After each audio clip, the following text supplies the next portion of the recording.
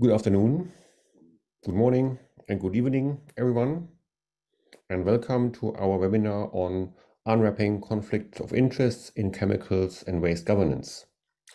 My name is Martin Scheringer, and I'm the host of the event today. We are very happy to see the huge interest in this event. People are still joining. We have received many registrations, and it's now my great pleasure to welcome our speakers for today and our moderator.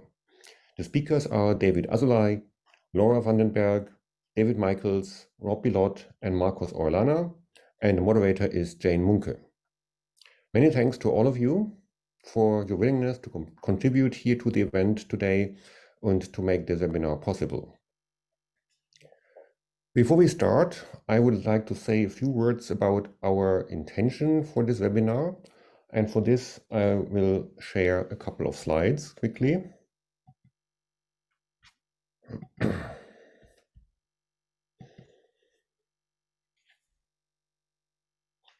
So this webinar is organized by the IPCP, the International Panel on Chemical Pollution. And the IPCP is an international network of academic scientists working on chemical pollution issues. You can find information about the IPCP, about our goals, our bylaws, the way we work and what we do at ipcp.ch. Over the last couple of years, as a main topic of the IPCP, we have worked on in the area of a global science policy panel on chemicals and waste. And in 2019, we published this extensive mapping and gap analysis of existing science policy interface bodies in the area of chemicals and waste. And this is available from Zenodo if you want to take a look. This is an extensive document. And then in 2021, we published this article in the journal Science, where we outlined why such a panel would be useful. A concern in the context of such a panel and also in many other areas of chemicals management, for example, from SciChem to the existing multilateral environmental agreements, such as the Stockholm Convention or the Minamata Convention, to the ongoing discussions and negotiations about a new plastics treaty. In all these areas, a concern is that vested interests may have an undue influence on important decisions. Vested interests exist, and it's normal, it's not a bad thing that they exist, they are legitimate. But an important question, and that's the question for today here, is how can and should they be handled in such a way that we can avoid that they influence important decisions in an undue way, decisions where many different perspectives have to be considered, and also where facts and data and information has to be considered in the correct way. So here we have to understand and find ways of identifying and handling possible influences of vested interests. The only official or formal tool for addressing them in vested interests is a conflict of interest declaration.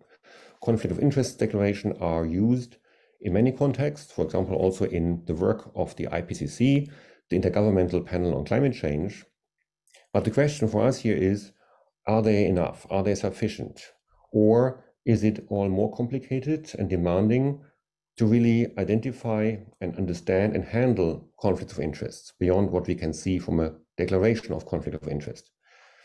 This is the guiding question for our webinar today. And this is the area where our speakers have a lot of experience. And we are now looking forward to the insights they are going to share with us. And with this, I would like to conclude here and thank you all for being here. Thank you to the speakers, and I will now hand over to Jane. Yes, hello, and welcome from me as well. So we will dive right into our session.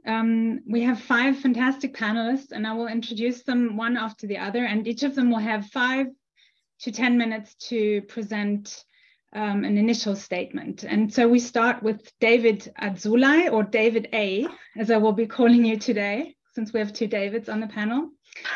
David Azoulay works for the Center for International Environmental Law, short CL, as you can see in his background.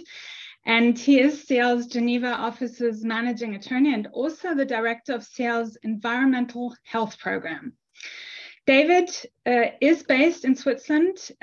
He trained to be an attorney in France and in Spain, and he's worked in legal practice as well as for a long time now in the civil society world. David is deeply involved in several ongoing processes, such as at the European Union, the OECD, and also, of course, at the United Nations. And from his work experience, he has many stories to share on how conflicts of interest can play a role and do play a role. David, you've worked for such a long time in policy processes, and you have seen a lot of vested interests. And you told me that to you, this seems so obvious. But if you were introducing this topic to someone who's not so familiar with this, what are the key issues to pay attention to? Hello, everyone, and thanks, Jane, for the question, and thanks for to the IPCP for organizing such a great webinar. So, indeed, when we prepared and you thought people will need to know a little more about this, what originally felt strange to me is that this is sort of the core aspect of the work that we do. I've been involved in regulatory processes for over 15 years, and I don't think I've ever been involved in any process that did not involve some form of corporate interest or some corporate capture of the regulatory process. Overall, this is historically very well documented in a landmark report that was done by the European Environmental Agency, the EIA, called Late Lessons from Early Warning, where they document how the world has been very late to respond to many, many early warnings. And in most of those cases, if not all of those cases, the result for those late actions was the impact of corporate capture and corporate influence in those regulatory processes. So I tried to identify a few examples of what I've personally encountered over the past over 15 years, and I've tried to distinguish them from the different approaches and different techniques that are being used to influence and unduly influence some of those regulatory processes. So one of the first example, of course, is the direct engagement and direct involvement in regulatory processes and the manufacturing of doubt. This is something that is very well documented in many spaces, from climate to chemical regulations and others. And some of the examples that I remember quite well, one was the preparation of a state of the science report on endocrine disrupting chemicals that was prepared jointly by UNEP, the United Nations Environment Program, and the World Health Organization. And of course, through this, what happened is that many scientists were involved. Many stakeholders were consulted, and industries with vested interest made sure that they appointed friendly scientists that could sow doubt into what is very commonly understood as the state of the science. And what that led to, for example, was that after, first of all, it led to a very long delay in publishing the actual report. And also what it led to was that while originally most of the participants agreed to present a list of known endocrine disruptors and suspected endocrine disruptor chemicals, there was extreme pressure and a lot of doubt manufacturing to make sure that no such list would be included in the report. So there was a lot of protracted back and forth around this. And in the end, the list were not included in the report.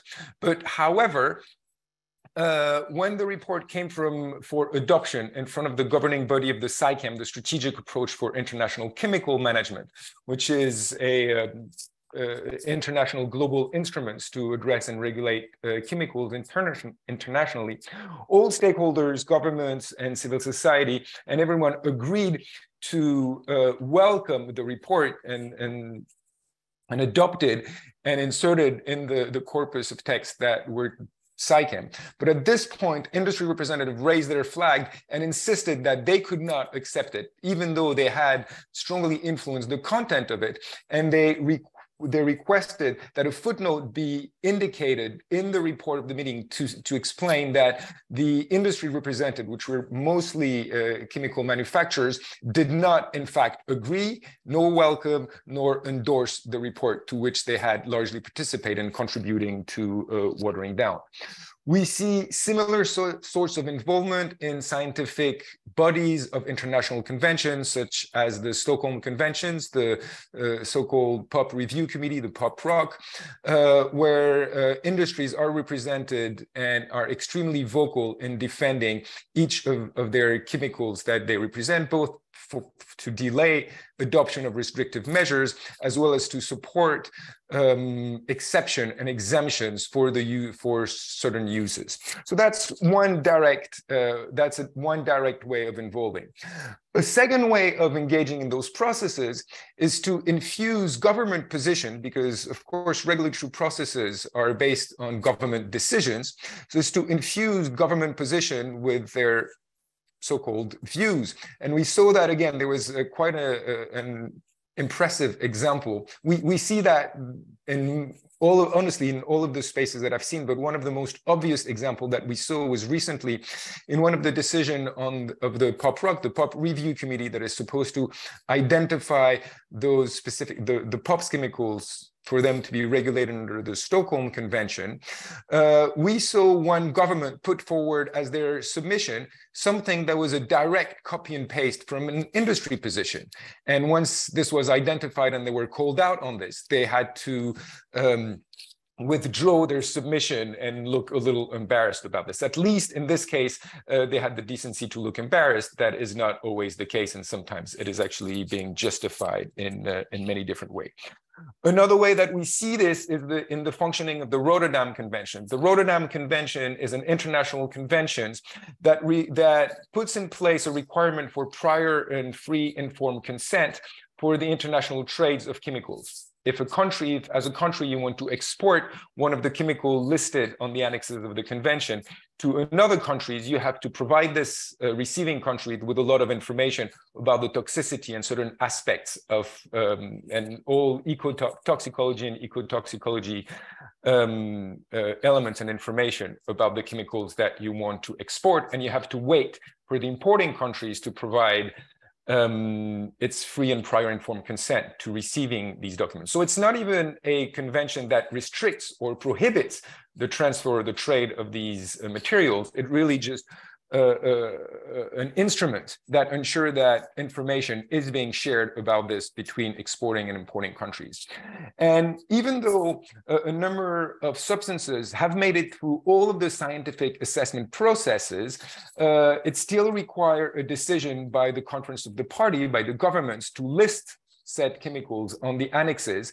And you may be surprised to hear that the Rotterdam Convention has not been able to list such high-profile substances as asbestos or paraquat in the annexes of the convention, because industries have been lobbying their government so strongly to make sure that some governments would oppose such decision. And we'll go back to this, the particular case of asbestos and others to showcase some other examples of how industry tried to influence international decision-making. Another way that vested interest will manipulate the regulatory processes is by weaponizing some aspects of the regulatory processes, or some aspects of the regulatory processes. For example, we know that more and more countries are now putting in place what is called regulatory risk assessment before adopting any new regulation, which is trying to assess what the impact of a possible regulation will be before it can be adopted and enacted. And here we have, again, very well documented examples of how certain industry, and in this case, for example, the tobacco industry, had very strongly pushed the European Union to adopt strict regulatory risk assessment procedure, because through these procedure, they can overblow the potential costs to society or potential costs to their own industries or to the market or to the job market, and use that to weigh in on the balance to prevent regulations from being adopted. In fact, this is also a process that is very well documented in a number of reports. In all of the examples of regulatory risk assessment that have been done for the past 10 to 15 years in the EU, the costs that industry claim they will have to suffer from any sorts of restricting regulation is in average overblown by a factor of 10. Basically, industries claim 10 times more potential cost from restricting certain substances on their business, with the scary and fear-mongering consequences about job markets in countries, etc. So that is also a way to skew the regulatory process towards less restrictions or towards delaying or more lenient processes. But all of this, I would say, is almost part of everyday's game, but sometimes industry vested interests go even further than this and engage in criminal activities, clear criminal activities, to delay processes or to derail processes. And here there is I hate to say this, but a great example, because this is one example that was actually identified and that could be exposed, that happened in the context of the Rotterdam Convention. So I mentioned that the Rotterdam Convention before has been trying to list asbestos as one of the substances for which exporting countries would have to share information with the importers. And because for many years this decision has been opposed, there were a coalition of scientists and civil society groups that coordinated to try to make sure that the decisions would be adopted and that asbestos would finally be listed on the annexes of the Rotterdam Convention. And at some point, there was an independent filmmaker that produced a film in collaboration with WHO on asbestos victim in India. So it's someone that went to film the gruesome death and life conditions of asbestos victim in India. And this was really a gruesome film. And this person, the filmmaker, got little by little, because he presented himself as wanting to fight against the scourge of the impacts of asbestos, embedded himself in the core strategic group creating the strategy for the civil society and scientist groups trying to advocate for the listing of asbestos. This person got embedded in all of the strategic discussion, participated in the closed meeting where the people were discussing how to influence those decisions. And after a few years, it turned out that this person was actually being paid by the asbestos industry. So this was someone who had been paid to produce a film, who could produce a film about the terrible impacts about this and use this as an entry point to make his way into where health activists or health scientists were trying to influence legal decision for better control of substances such as asbestos, to be able to better understand the strategies of those trying to influence those decisions and share that with the governments and producing industry. So that is also something that I've witnessed. Great. If I have 1 minute left, you have less than 1 minute. Okay, I just want to mention that there are ways and there are examples of how this has been adequately managed beyond a mere declaration of conflict of interest. And one example that is useful to keep in mind is how the WHO has managed to adopt very strong regulation globally to restrict the use of tobacco, which was the WHO Framework Convention on Tobacco Control, where tobacco industries were barred and forbidden to participate, even as observers, into the negotiating process and into the working of the convention. Let's hold that thought, David, because I want to get back to that specific example. Thank you so much. That was, I got goosebumps listening to you. Okay, thanks, David. Our next speaker now is Professor Laura Vandenberg. She's an assistant professor at the University of Massachusetts at Amherst and a very successful and also still fairly young academic. working on early life exposures to chemicals and health effects later in life. Laura is focused in her work on endocrine disruption as a mechanism of toxicity that's often overlooked by traditional toxicology. And as a result, current risk assessments often fail to comprehensively capture the effects of man-made synthetic chemicals that are indeed endocrine disruptors, like bisphenol A and so on. Laura also is the well-deserved recipient of the 2016 Pearl Award in recognition of her outstanding leadership in conducting critical research to identify and address the many issues concerning endocrine disruptors. Laura, you've worked on expert panels, you've done chemical risk assessment for government together with fellow academics.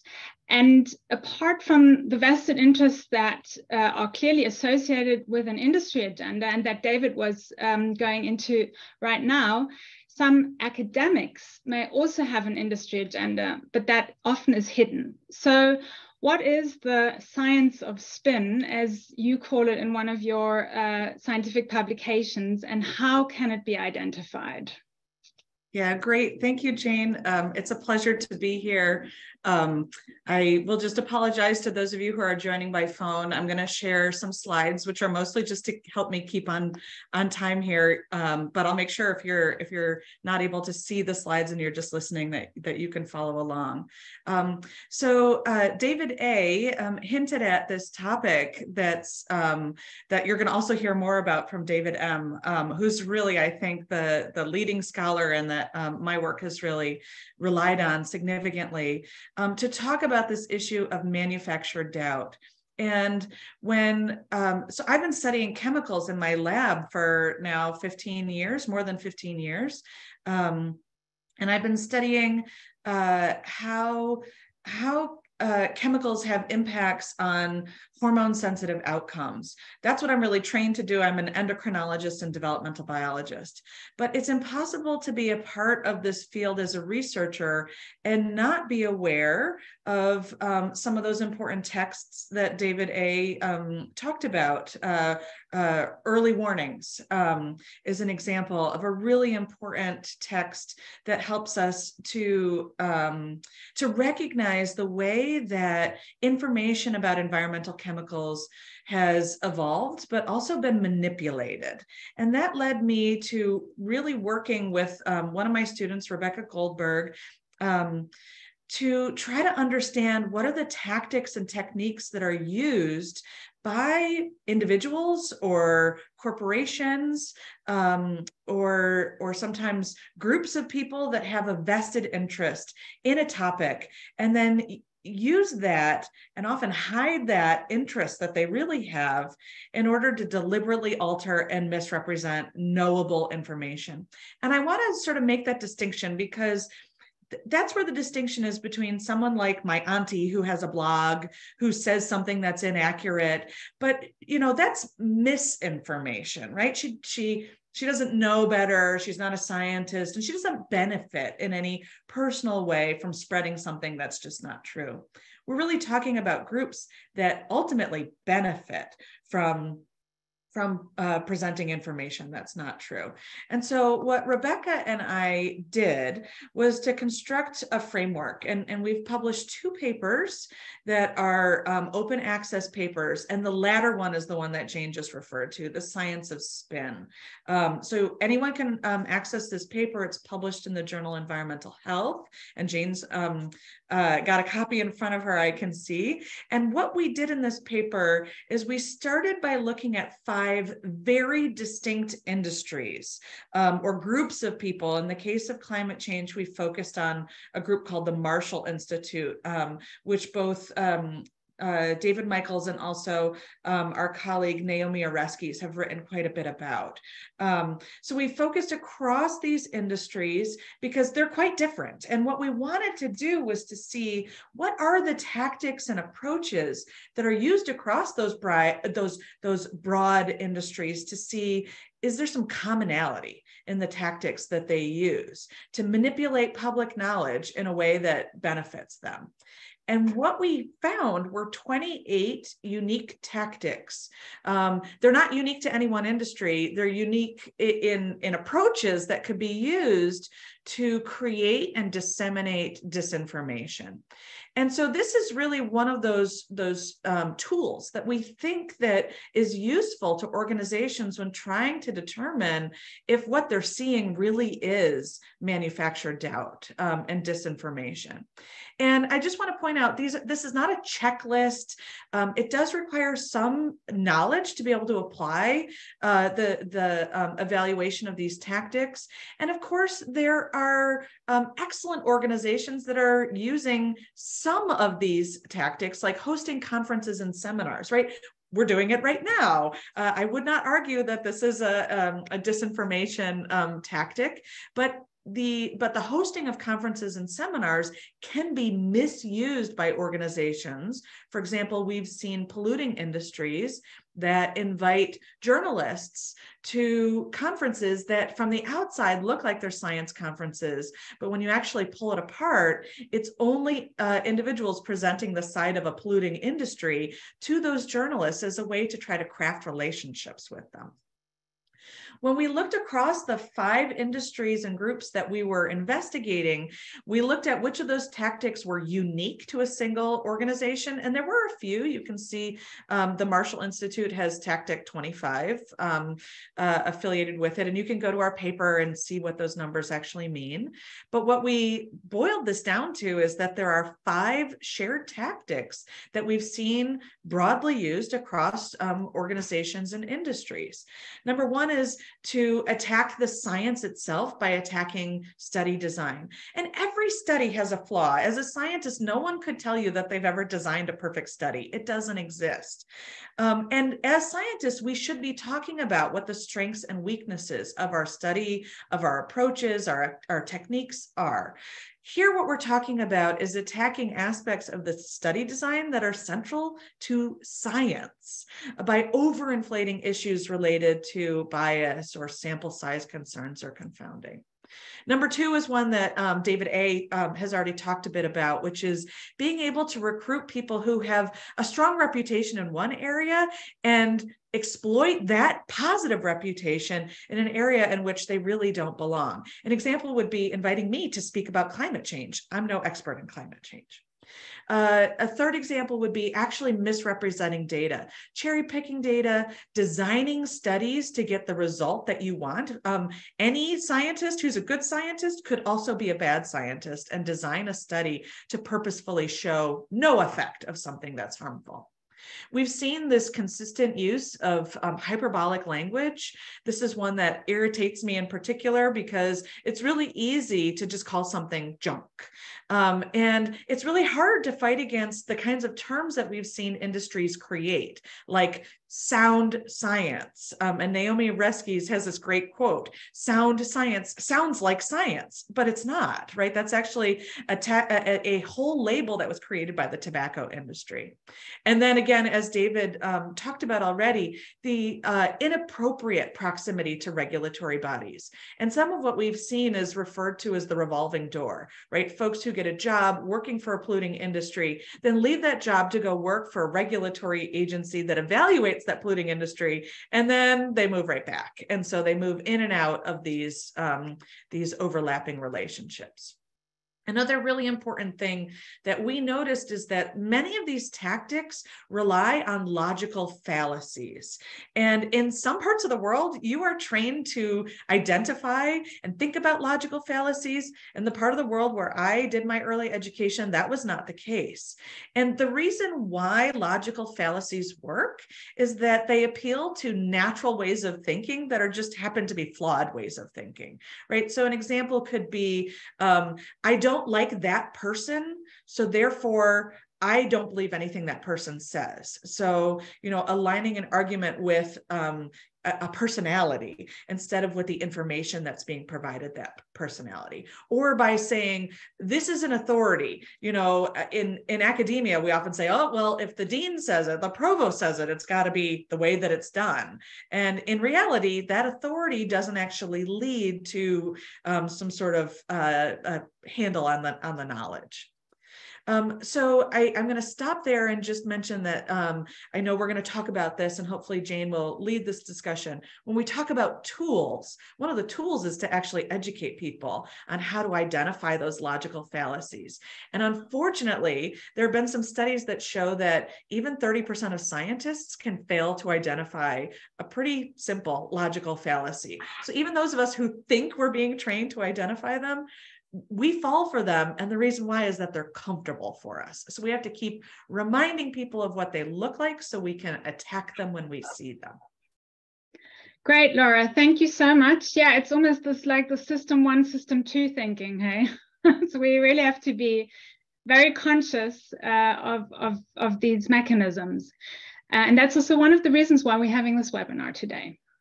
Great. Now we're on to our next David, or David Michaels, as he is known, or David M. here today. David Michaels is an epidemiologist by training and professor at the George Washington University School of Public Health. That's in the United States of America. David served as Assistant Secretary of Labor for the Occupational Safety and Health Administration, shortly known as OSHA, from 2009 to 2017. And before, he was Assistant Secretary of Energy for Environment, Safety and Health. David is an advocate for scientific integrity, and he is the author of 2 well-known books and excellently written books, I have to say, on the issue. Doubt is Their Product, that came out 2008, and The Triumph of Doubt, 2020. It's not happy reading, but it's very important and informative reading.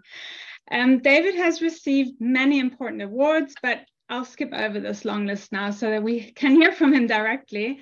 I hope you excuse me for that, David. David M., based on your extensive research into the dark science of deception, what are the key challenges when dealing with conflicts of interest in the policy arena, and are they a health risk, these conflicts of interest? And if yes, how can we protect our democratic processes from this disease?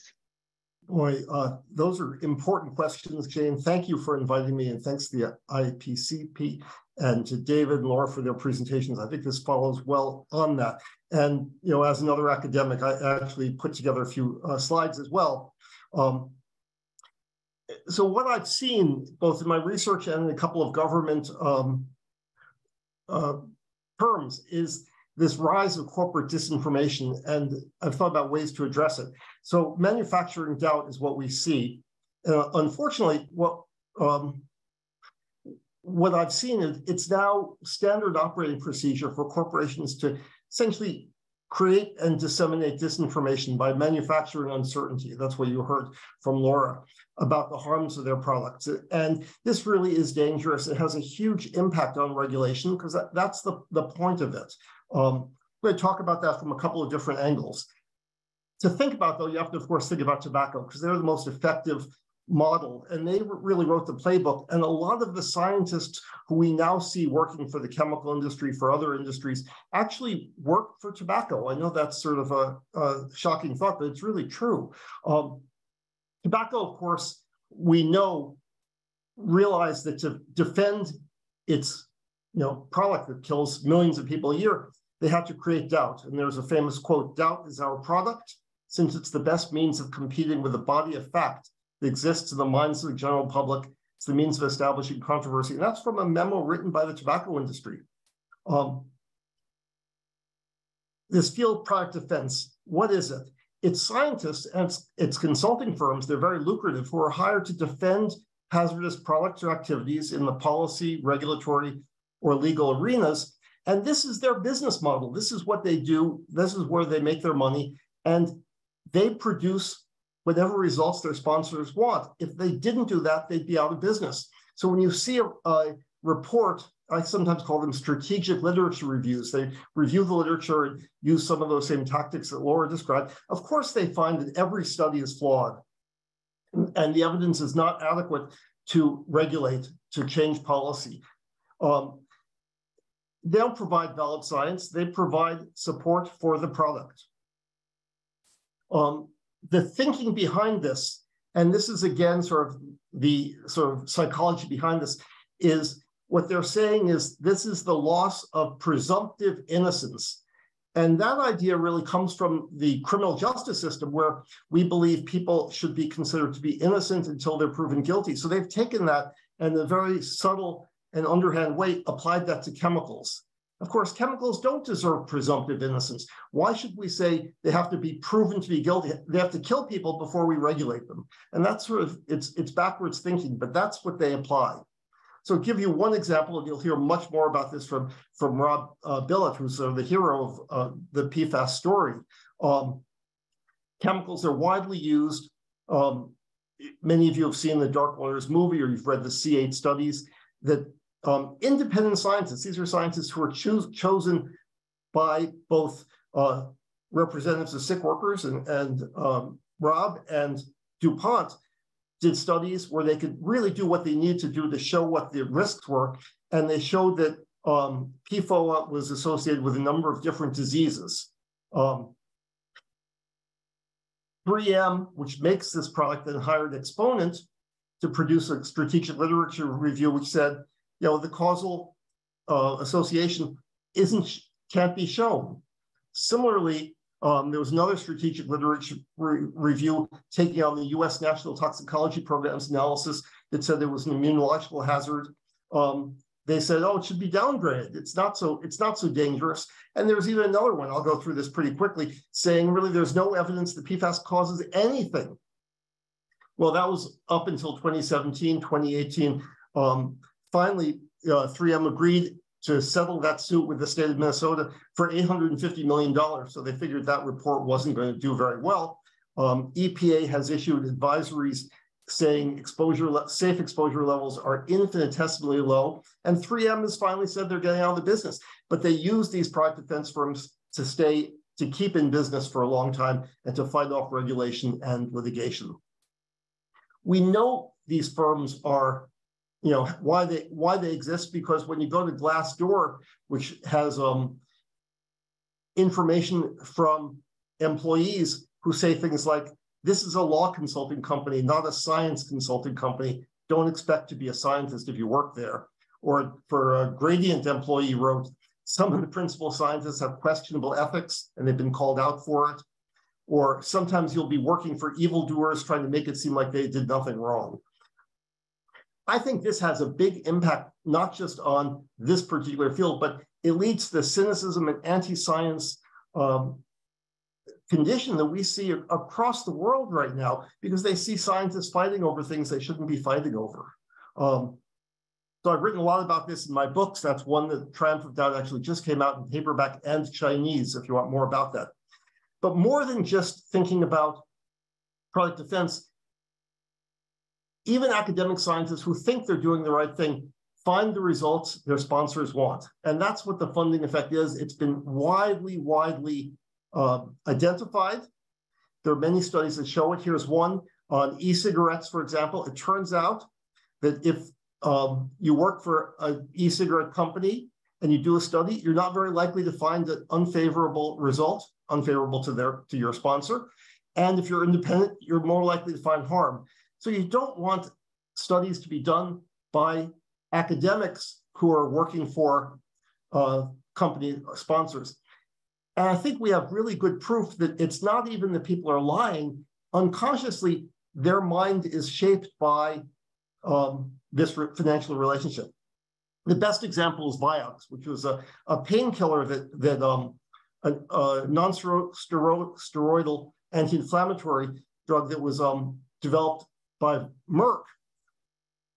Merck did a randomized trial comparing Vioxx with Aleve or naproxen, showed it was a successful painkiller. It was licensed by the FDA and really all over the world. Hundreds of thousands of people took it.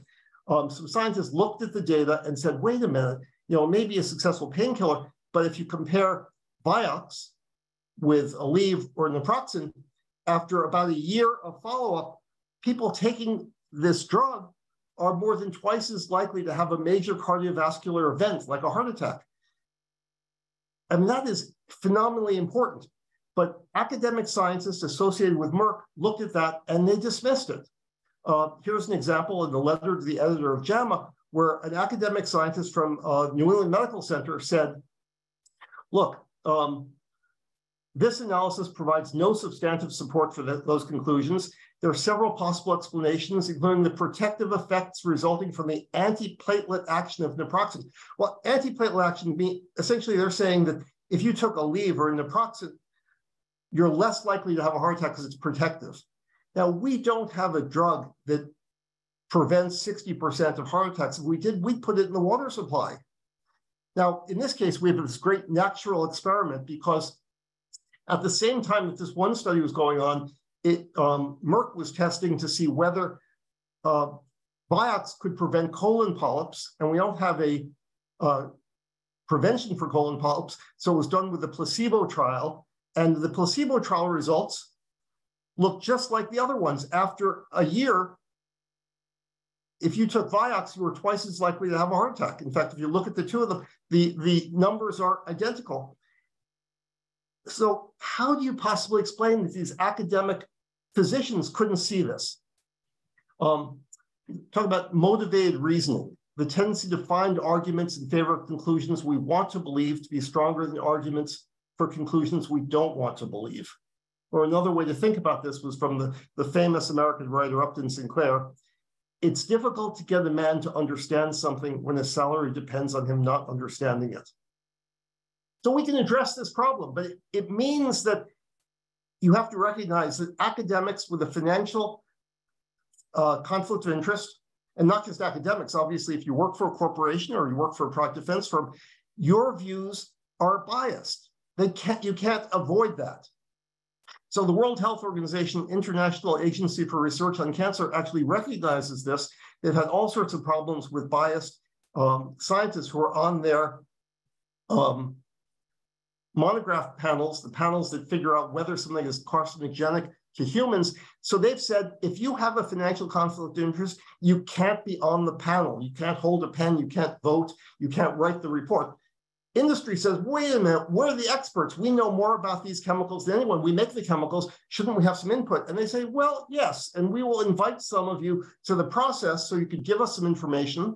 You'll be an invited expert, but you're not on the panel. You don't have a vote, and you could only have limited influence. I think that's very successful. So the point here is to remember that disclosure of conflicts of interest is necessary, but not sufficient.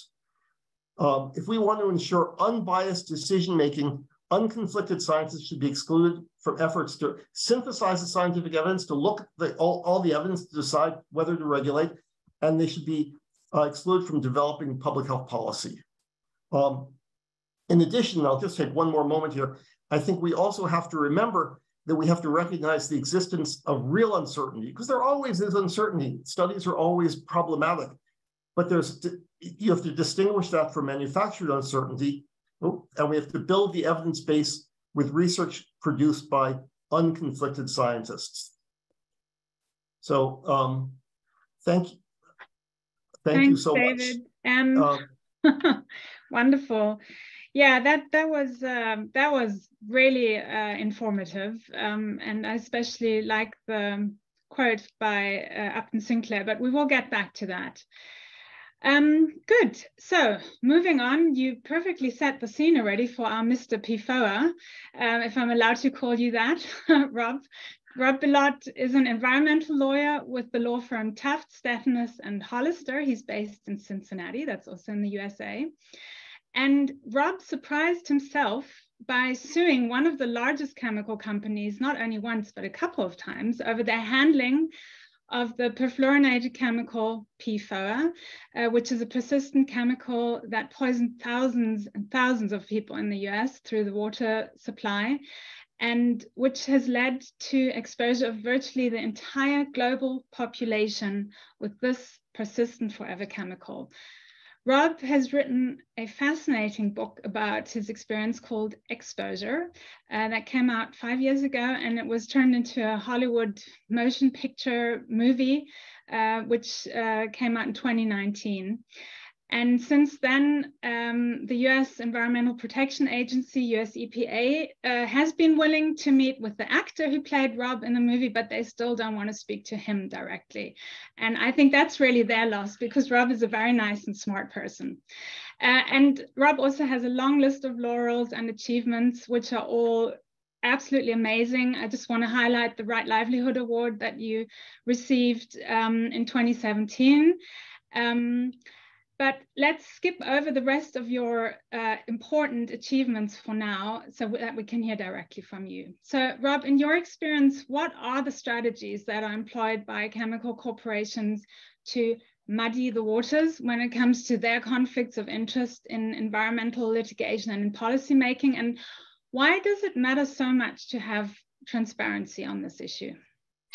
Oh, thanks, Jane. And first of all, thanks so much for having me on this panel. It's really impressive group of folks and really an honor to be here today speaking with all of you. You know, I think I experienced about every one of the aspects you heard from all the prior speakers in the situation involving these forever chemicals, or PFAS, as we now call them. You know, I'm a practicing attorney, and I first started delving into these issues 24 years ago. Where when I had a farmer that showed up in my office trying to figure out why his cows were dying after drinking some white foam coming out of a landfill next to his property. And, you know, I delved into this trying to get to the bottom of what was making his cow sick.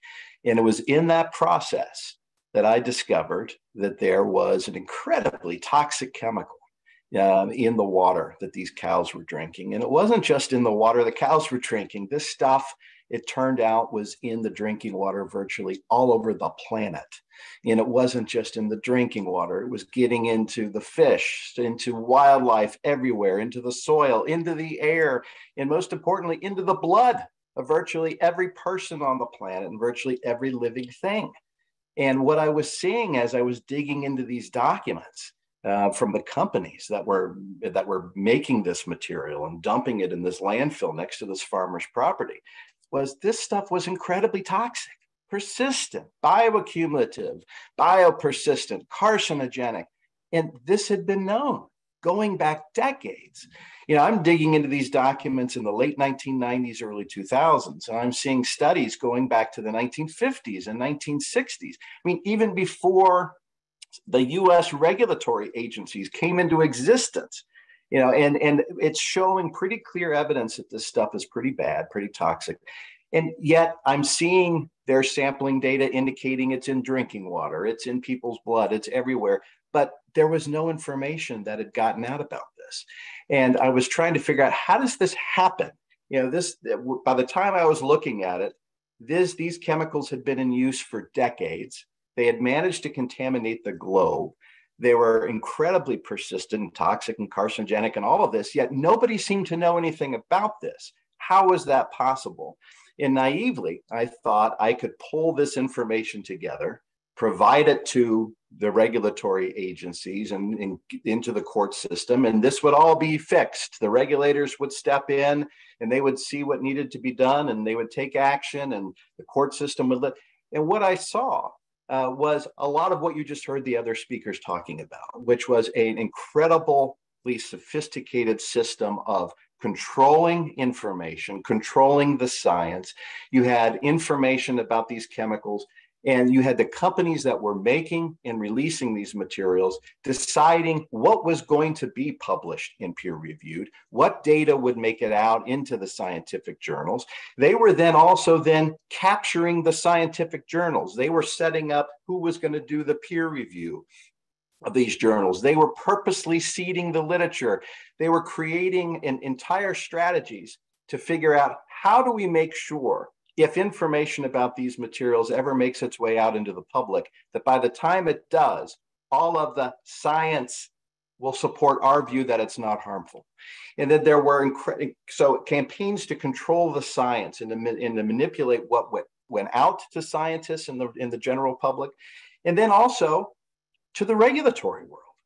that these companies were sitting down and drafting the risk assessments. They were drafting the analyses of whether the chemical was harmful enough.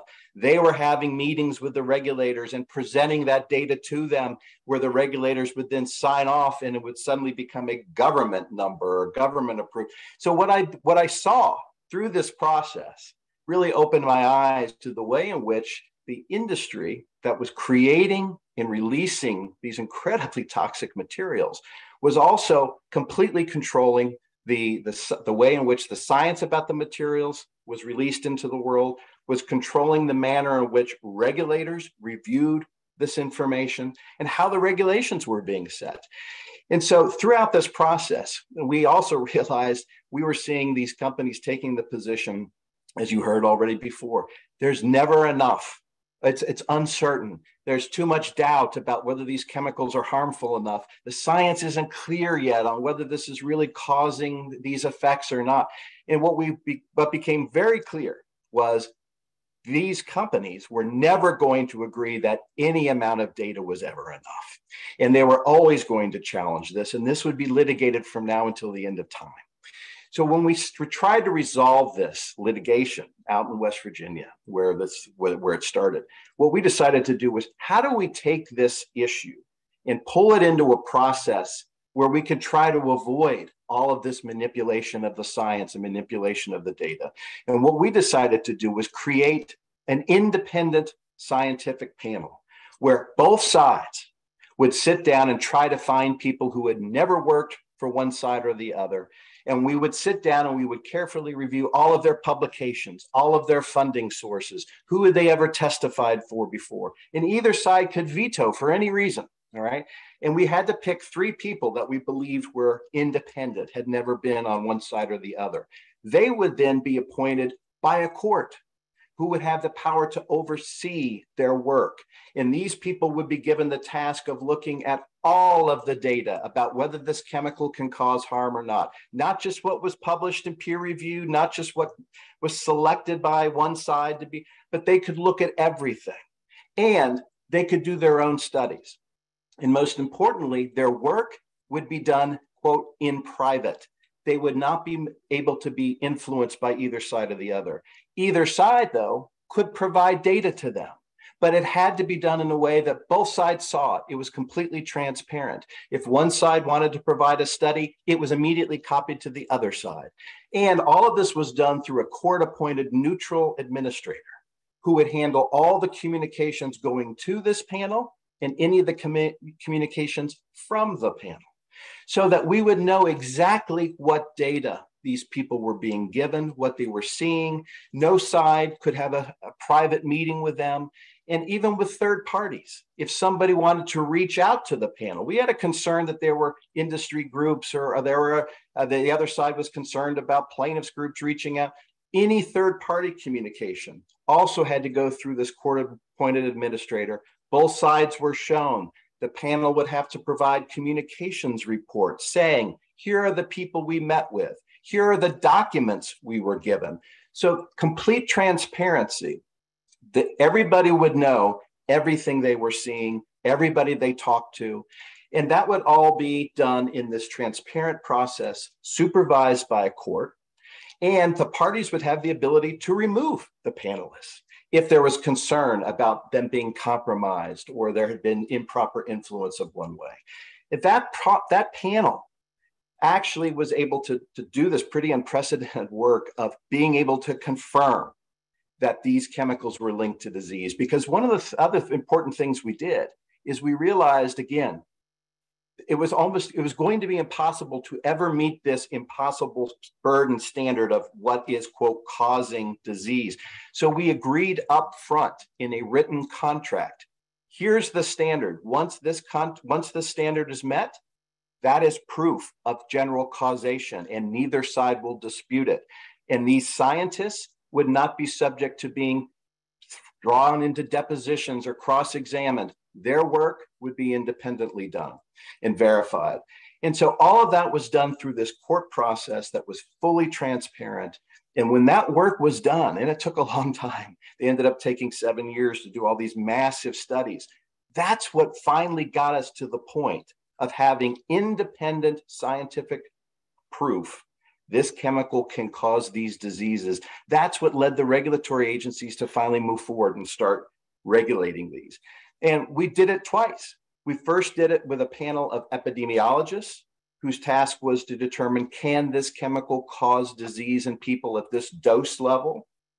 Then once they were finished and had linked it to disease, we sat down and picked a new panel, this time of medical doctors. We went through the same process of fully vetting and researching people who had to be completely independent, having them then appointed by the court. They had to go through this process of also any communications had to be shared with both sides, copied to both sides. They had to do their work in private.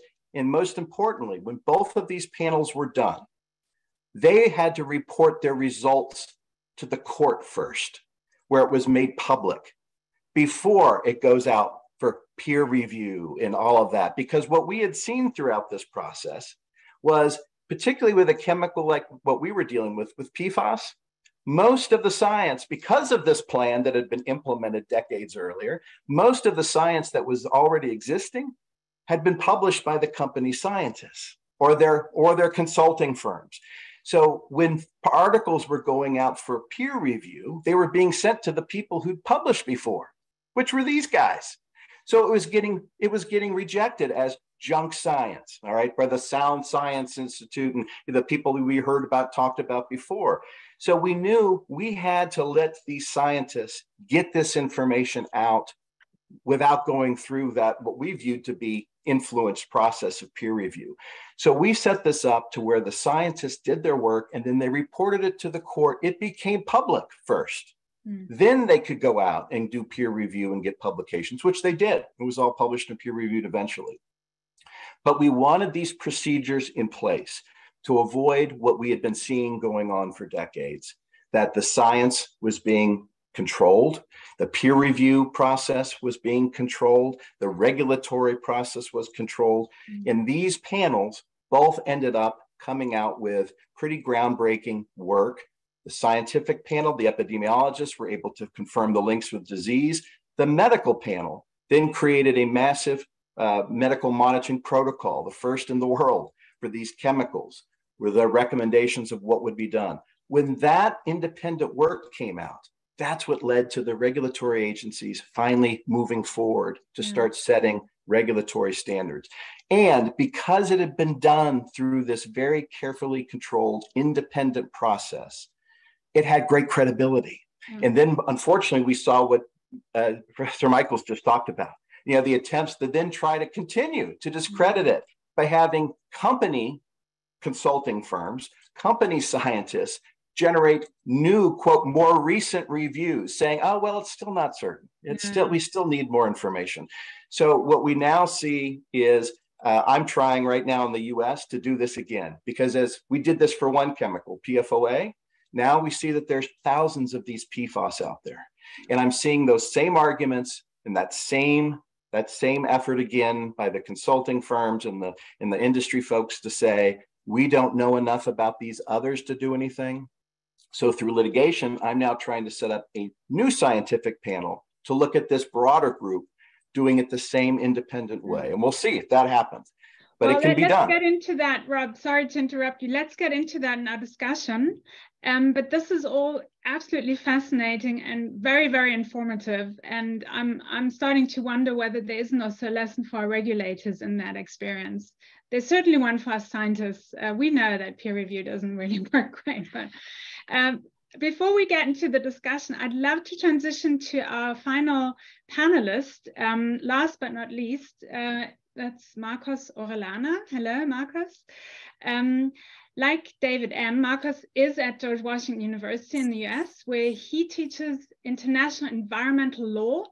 And in addition, he's an expert in the law on human rights and the environment. And in this role, currently, he is the United Nations Special Rapporteur on Toxics and Human Rights.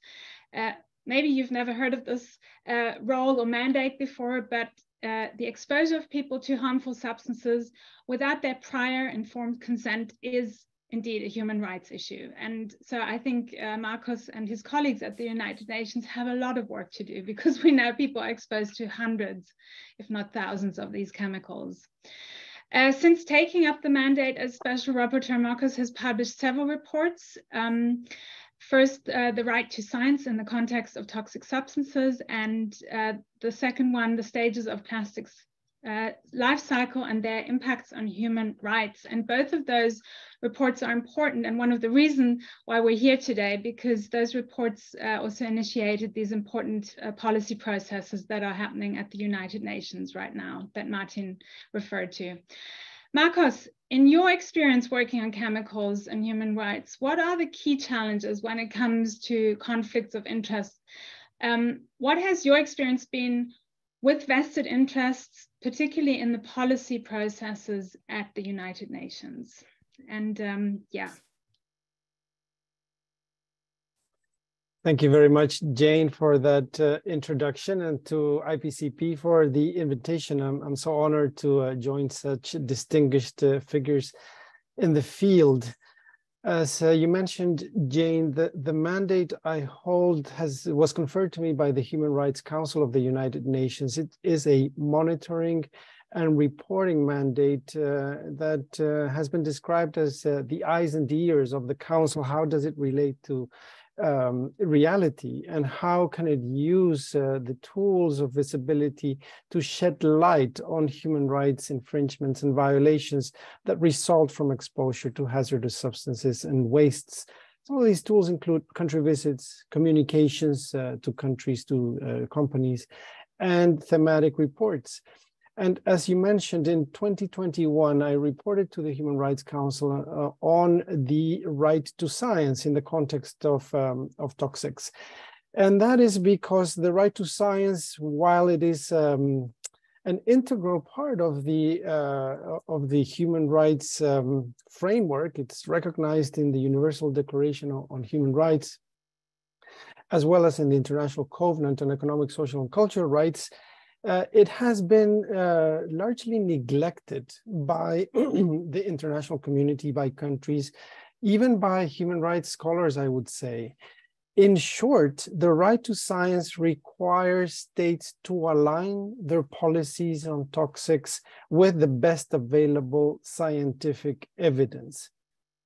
Despite this content, there is a chasm in reality between knowledge and regulatory responses. I want to give a couple of examples in addition to what other panelists have put on the table. At the national level, for example, I had the opportunity to conduct a country visit to Paraguay a couple of months ago, and found that the body that decides on funding for scientific projects, so what is it that gets studied and researched, includes industry representatives. And this change in composition came about after certain academicians published reports using public funding that showed genetic harm of children exposed to pesticides. So here we have a very clear conflict and problem of design. Another example on communications, so cases, I sent a communication to Sweden, of all countries, with alongside 7 other special procedures in regard to the dumping of more than 20,000 tons of hazardous wastes in northern Chile in mid-1980. These are hazardous wastes that are laced with arsenic and mercury and other dangerous and hazardous metals and chemicals, in breach of existing regulations at the time. It's not a question of retroactive responsibility. The international law at the time was breached. The victims of this public health catastrophe that unfolded because the wastes were dumped in a city of Arica in northern Chile took their case to Swedish courts against the company that was in charge of this transfer. Boliden is the name of the company. Boliden in the proceedings brought in what I've called mercenary scientists. David Michael spoke about product defense firm Exponent to cast doubt on on causation, and they were successful. The courts ruled that people had gotten sick and were having problems not because of exposure to chemicals, but because of the fish they ate, among other considerations. So this is an infringement of the right to science, but also it casts doubts on the right to fair trial under the European Convention on Human Rights. A couple examples at the national level. At the global level, we've seen that chemicals and waste are exceeding what is the safe space for humanity to operate. This is what is sometimes called the planetary boundaries.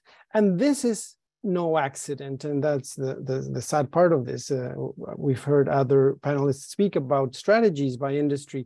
The reasons for the lack of alignment between toxic policies and the available scientific evidence includes disinformation, so science for hire, the lack of participation of civil society, and the undermining of science policy interface platforms by conflicts of interest. And I want to, in a couple of minutes, elaborate on a case study at the UN Environmental Assembly. UNEA is the acronym for short. If we go back 10 years, even more now, in Rio +20, so this is 2012, the celebration in Rio de Janeiro of the sustainable development paradigm, but also the recognition that the environmental dimension of sustainable development needed to be strengthened. And the creation of UNEA as a response to this challenge, also the strengthening of public participation in UNEA. As envisioned, science policy interface is at the core of UNEA. Now, how does this work and how does public participation work?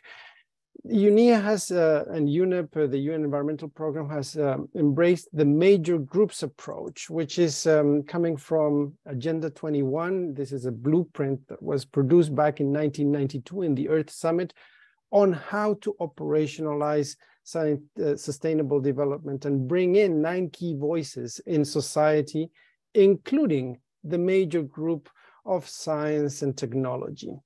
Now, even before the first UNEA, there was a big debate on how to improve participation because major groups lumps together in one bag civil society, NGOs, industry, and scientists. It blurs the specific perspectives and the value add of each of these groups. It also undermines the ability of civil society to come together on substantive positions. In these debates, scientists have often argued that they are not NGOs, and NGOs have often argued that industry is not civil society. So by way of a preliminary conclusion, simply having a declaration of conflict of interest is not enough to enable meaningful input and participation. Now, the question is out there, has UNEA succeeded in strengthening the environmental dimension of sustainable development after 10 years? Well, it's a big question. Certainly, it has taken steps in the right direction. Last year, it established a science policy interface panel or platform for chemicals, waste, and pollution. The design is now being negotiated. Now, the design is key to addressing the risk of conflict of interest. There are many voices that are arguing that it should follow the model of the Intergovernmental Panel on Climate Change, which focuses on climate avoidance instead of conflict management. Conflict management resting on declarations of possible funding or conflicts. Now that under the arguments that this panel needs to build trust in society, trust in science, as well as the transaction costs involved in having to check and scrutinize every declaration. But we're also hearing arguments that climate change and chemicals and waste are different. And they should be treated differently because industry scientists have unique information to contribute. David Michaels talked about this point as well. So industry scientists, for their affiliation, should not be disqualified to participate. Now, there's an irony here, which is that the information in industry hands and in industry scientists' hands is often kept from the public because of the abuse of intellectual property rights framework. So this argument actually calls or could serve the basis for wholesale reform of intellectual property law at the global level that is keeping relevant information on chemicals and wastes from the public. Now, the question is still on, should there be a role for industry scientists? Well, perhaps the ICAR example put on the table is interesting. Now, is that label sufficient, industry scientist, or should it be called conflicted scientists as opposed to non-conflicted scientists, or perhaps academic scientists or government scientists? So what is the principle of self-selection in the scientific community have to say about this? Would the scientific community speak about mercenary scientists, for example, and with that label, create a space for the participation of conflicted scientists in international processes? I am beyond my time, so I only want to conclude pointing out that effective science policy interface platforms are critical to support the realization of the right to science, and conflicts of interest are a direct threat on the right to science. Thank you very much. Thank you so much, Marcos. And again, I wish we had more time because each of you has such fascinating stories to tell and so much important things to say. So I apologize for cutting you off. But we have 20 minutes now for a conversation between the panelists, but we also ask the participants that are interested to get engaged. Please ask your questions in the chat. We'll try to get to some of those if you have good questions. But I can't promise. And also just to let you know, we are recording the session and we'll make at least the talks of the panelists available afterwards, but not the discussion.